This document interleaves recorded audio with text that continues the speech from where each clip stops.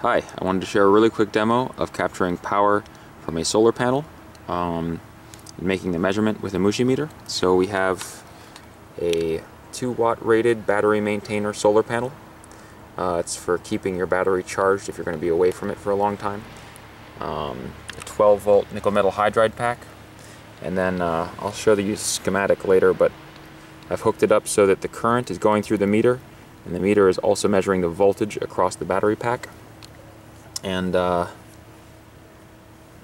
you can see the voltage and current in the app. I also added something to calculate the power for you.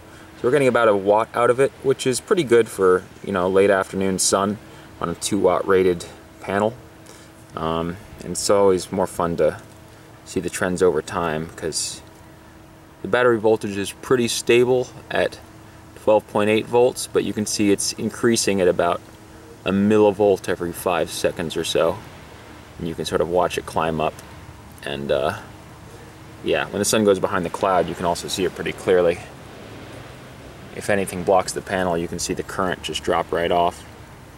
Anyway, hopefully you can find a use for this on your own projects. Thanks.